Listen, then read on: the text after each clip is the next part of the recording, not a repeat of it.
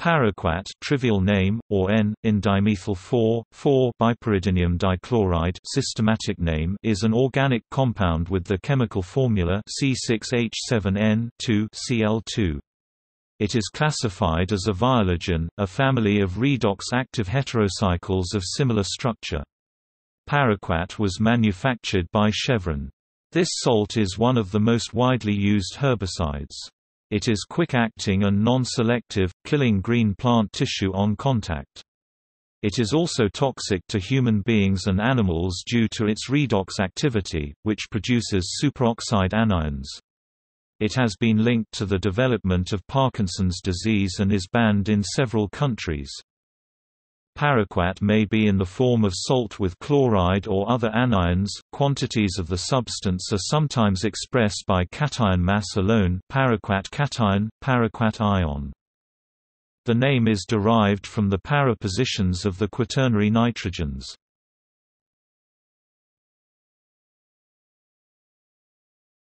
Topic: Production.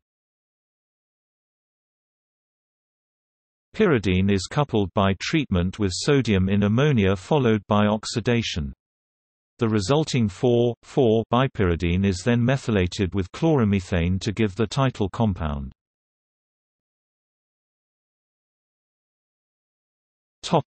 Herbicide use.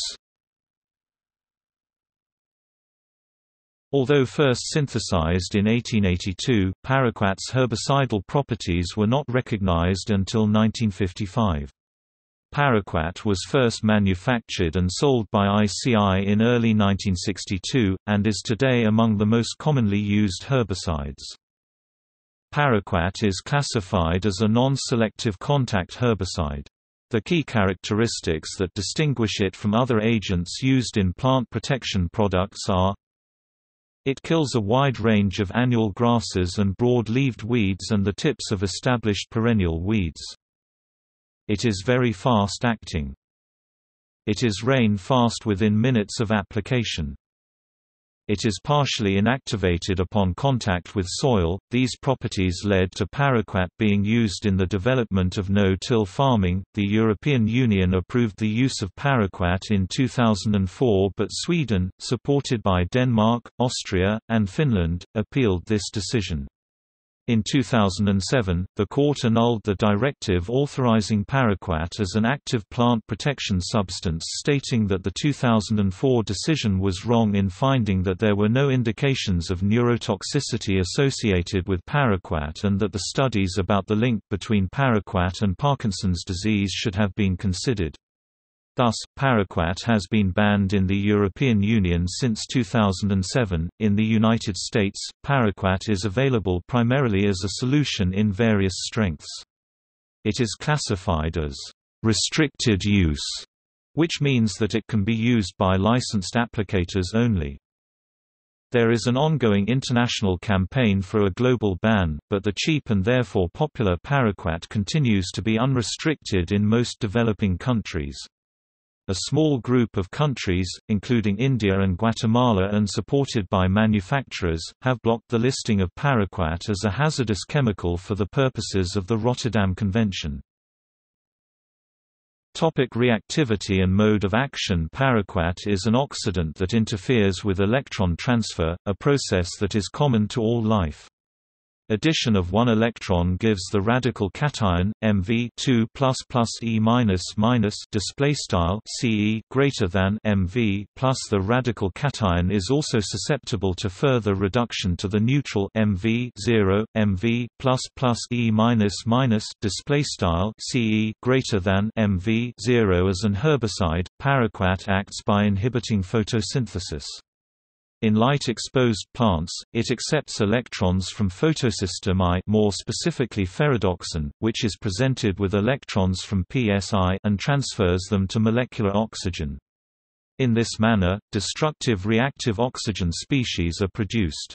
In forming these reactive oxygen species, the oxidized form of paraquat is regenerated, and is again available to shunt electrons from photosystem I to restart the cycle. Paraquat is often used in science to catalyze the formation of reactive oxygen species (ROS), more specifically, the superoxide free radical.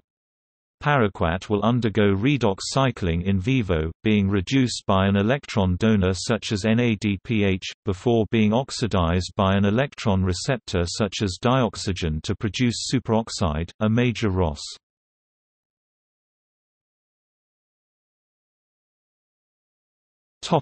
Weed resistance management.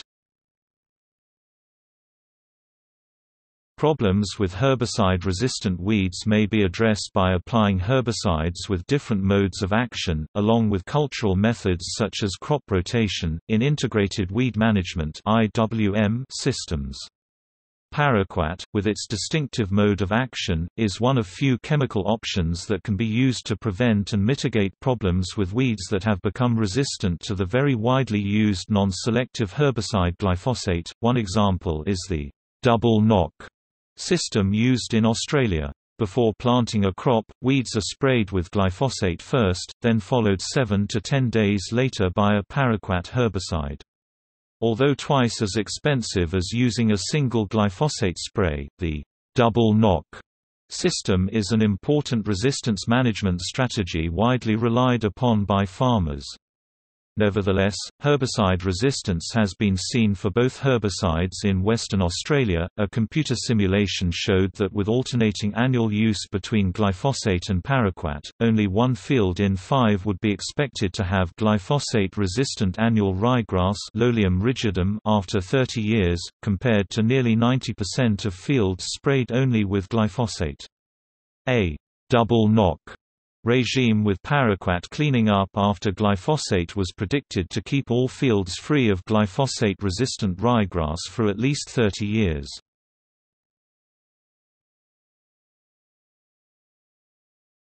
Toxicity. Pure paraquat, when ingested, is highly toxic to mammals, including humans, potentially leading to acute respiratory distress syndrome (ARDS). Although there are no specific antidotes, Fuller's earth or activated charcoal is an effective treatment if taken in time. There have been some successful cases of using cyclophosphamide to treat paraquat poisoning. Oxygen should not be administered unless SpO2 levels are below 92%, as high concentrations of oxygen intensify the toxic effects. Death may occur up to 30 days after ingestion. Diluted paraquat used for spraying is less toxic, thus, the greatest risk of accidental poisoning is during mixing and loading paraquat for use. In acute toxicity studies using laboratory animals, paraquat has been shown to be highly toxic by the inhalation route and has been placed in toxicity category I, the highest of 4 levels, for acute inhalation effects. However, the EPA has determined that particles used in agricultural practices 400 to 800 micrometers are well beyond the respirable range, and therefore inhalation toxicity is not a toxicological endpoint of concern. Paraquat is toxic category 2 by the oral route and moderately toxic category 3 by the dermal route. Paraquat will cause moderate to severe eye irritation and minimal dermal irritation, and has been placed in toxicity categories 2 and IV slightly toxic respectively for these effects. The alveolar epithelial cells of the lung selectively concentrates paraquat. Even a single swig, immediately spat out, can cause death from fibrous tissue developing in the lungs, leading to asphyxiation. One of the characters in the infamous British public information film Apaches 1977 dies hours after accidentally swallowing a small amount. The paraquat in the film is contained in a receptacle similar to a whiskey bottle. According to the Centers for Disease Control, ingesting paraquat causes symptoms such as liver, lung, heart, and kidney failure within several days to several weeks that can lead to death up to 30 days after ingestion. Those who suffer large exposures are unlikely to survive. Chronic exposure can lead to lung damage, kidney failure, heart failure, and esophageal strictures. Accidental deaths and suicides from paraquat ingestion are relatively common. For example, there are more than 5,000 deaths in China from paraquat poisoning every year. Long-term exposures to paraquat would most likely cause lung and eye damage, but reproductive, fertility damage was not found by the United States Environmental Protection Agency (EPA) in their review.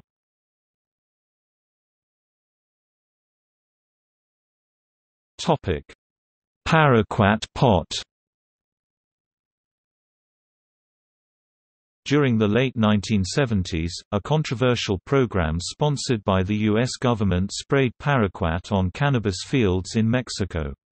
Following Mexican efforts to eradicate marijuana and poppy fields in 1975, the United States government helped by sending helicopters and other technological assistance.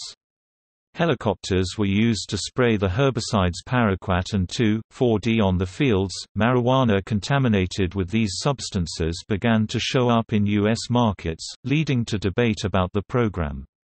Perhaps in an attempt to deter people from using cannabis, representatives of the program warned that spraying rendered the crop unsafe to smoke. Whether any injury came about due to the inhalation of paraquat-contaminated marijuana is uncertain.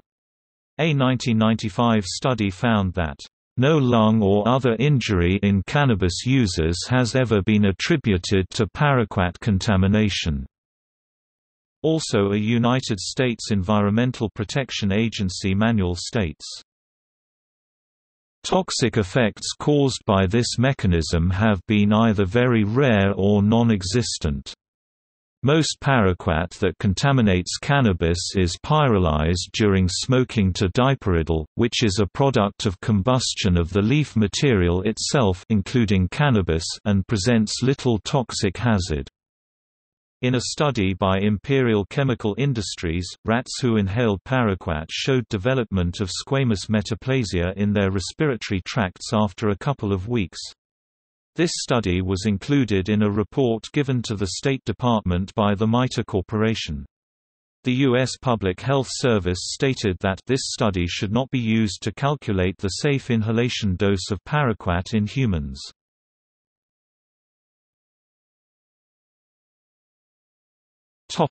Use in suicide and murder. A large majority 93% of fatalities from paraquat poisoning are suicides, which occur mostly in developing countries. For instance, in Samoa from 1979 to 2001, 70% of suicides were by paraquat poisoning. Trinidad and Tobago is particularly well known for its incidence of suicides involving the use of gramoxone, commercial name of paraquat. In southern Trinidad, particularly in Penal, Debe from 1996–1997, 76% of suicides were by paraquat, 96% of which involved the overconsumption of alcohol such as rum. Fashion celebrity Isabella Blow committed suicide using paraquat in 2007.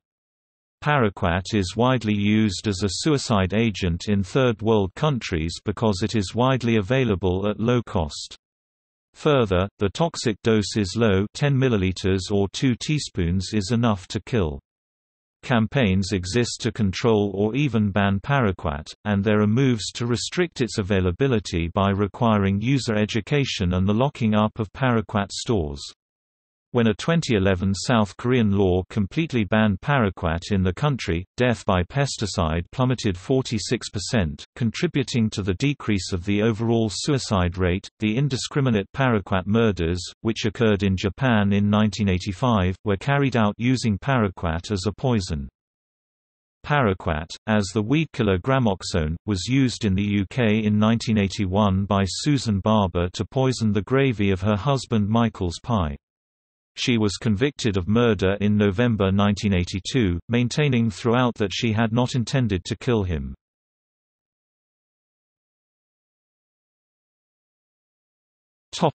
Parkinson's disease.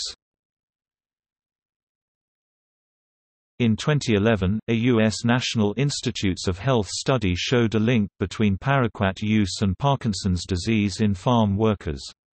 A co-author of the paper said that paraquat increases production of certain oxygen derivatives that may harm cellular structures, and that people who used paraquat, or other pesticides with a similar mechanism of action, were more likely to develop Parkinson's. Paraquat-induced toxicity in rats has also been linked to Parkinson's-like neurological degenerative mechanisms. A study by the Buck Institute for Research on Aging showed a connection between exposure to paraquat and iron in infancy and mid-life Parkinson's in laboratory mice. A 2013 meta-analysis published in Neurology found that exposure to paraquat was associated with about a twofold increase in risk of Parkinson's disease. Paraquat is structurally similar to MPP+, a known fast-acting inducer of Parkinson's disease in primate brains. The chloride of MPP+ was sold under the trade name Cyperquat.